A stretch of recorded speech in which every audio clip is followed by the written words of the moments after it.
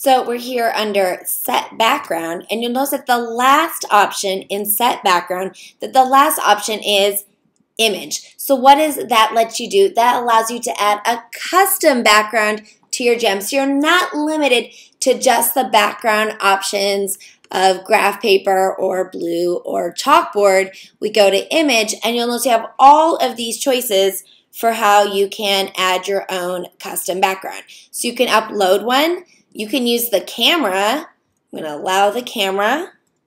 And so you're going to see it's allowing me to put my selfie right into the Google Jam, right as the background. So here we go.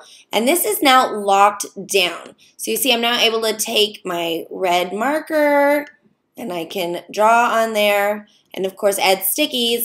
But when I move this around, I can't move my selfie. It is locked to the background. On this next frame, I'm going to do set background. And again, I'm going to go to the custom image option. And I'm going to do a Google image search. And I'm going to search for free texture.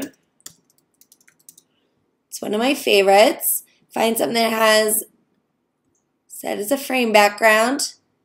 And you see it adds some nice texture to my frame. Now the problem with that is you'll notice it actually does not stretch out the image. So when you upload an image or add as a background, you might have some white bars and things on the sides. So what you're able to do under the set background, go to image, you can actually choose upload. So I'm going to go to Google Slides. I'm going to do slides.new. Now I like Google Slides because it's already set to be the right proportions to put into a Google Jamboard jam. So I'm going to go here to the layouts. I'm going to choose a blank layout, add a slide there. And on here, I'm going to go to background. I'm in Google Slides. I'm going to choose background. I choose an image. I'm choosing an image and background. And then I'm going to do the same thing I just did where I do the Google image search. And I'm still going to look up free texture. But I'm going to choose, can I get the same one? Here we go. And you'll notice the difference here is that unlike Jamboard in Google Slides, it stretches out the image to fit the whole canvas. So I get the whole thing with no white edges, and you got to go up to the File menu and choose Download, and you want to download it as a JPEG. So I'm under the File menu, Download as JPEG, and it's going to put it right here into the downloads bar at the bottom of my Google Chrome. And coming back to the jam, I'm going to drag it right from the downloads bar into the select a file. I'm going to upload, and you can now see the entire background, which is again locked down onto the canvas so I can draw on it without it moving around.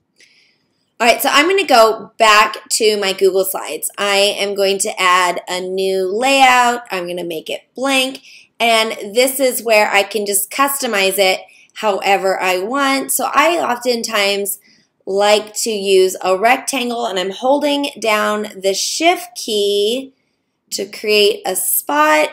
I am going to thicken up the border. That's a little bit too thick. And I really like to use format options.